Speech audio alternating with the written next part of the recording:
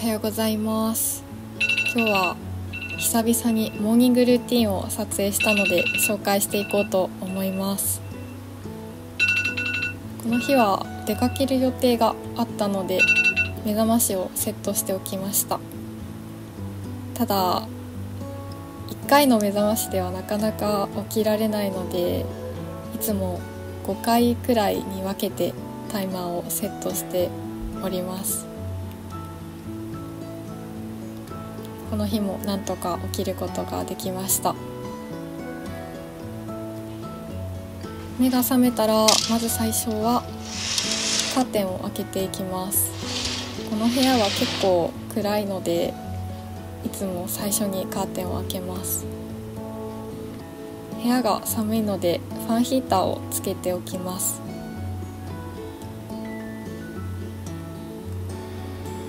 これは去年の秋くらいに始めたモーニングページを書いているところです。朝起きて頭の中に浮かんだこととか思いついたこととか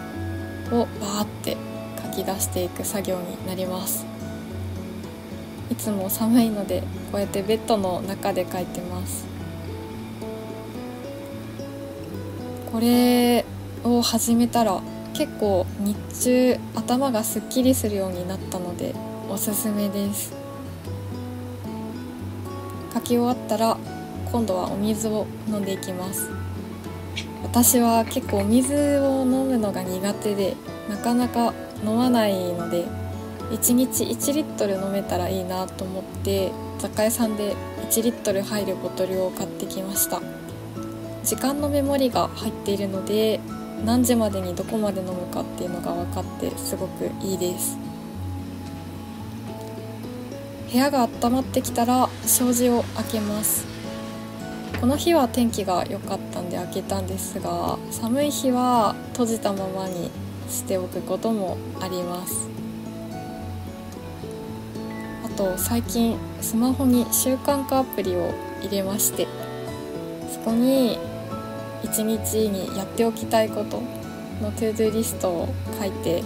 チェックしていくようにしています。そしたら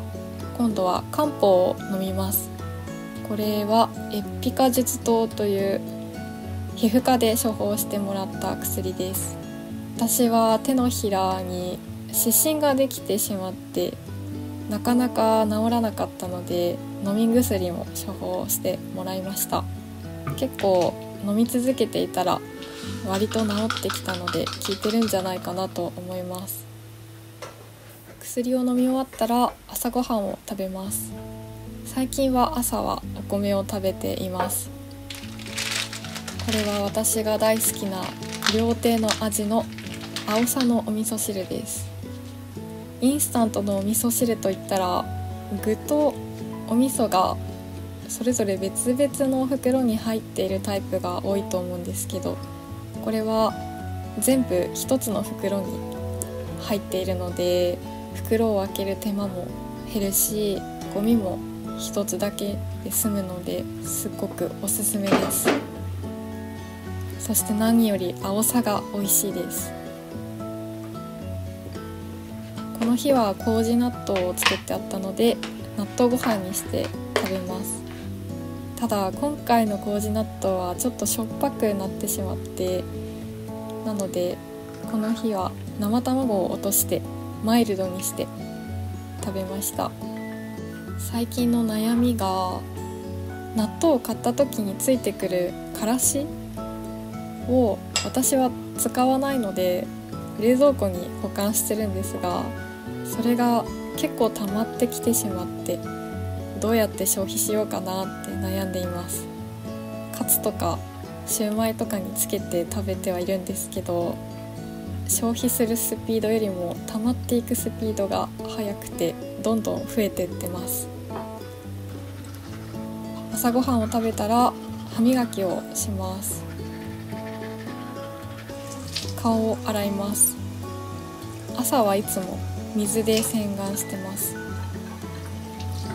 それから最近はようやく毎日日焼け止めを塗るように心がけるようになりました。これ何年前に買ったやつなんだろう。もしかしたら効果はないのかもしれないんですが、もったいないので使い切っちゃいたいなと思っています。スキンケアが終わったら今度は化粧をしていきます。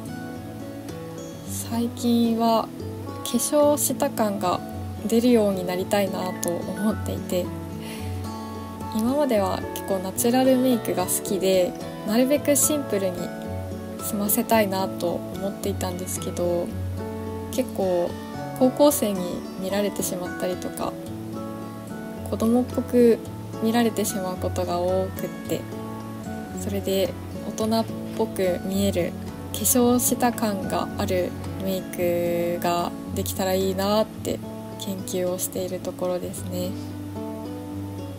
あと眉毛が綺麗に描けたらいいなって思っています。YouTube で調べていたら、リップとかもそのままつけるのではなくて、リップのブラシを使って輪郭を整えると化粧した感が出るっていうのを聞いたので試してみています。結構時間はかかるけど綺麗に塗れるのでいいかもしれないです。そしたら今日は Amazon が届く予定なので、玄関の門を開けていきます。ちょっと分かりづらい位置にある家なので、いつも門は開けるようにしていますね。はい、そしたら今日は髪を切りに行ってきます。前髪がだいぶ伸びました。はい、髪を切りに行ってきました。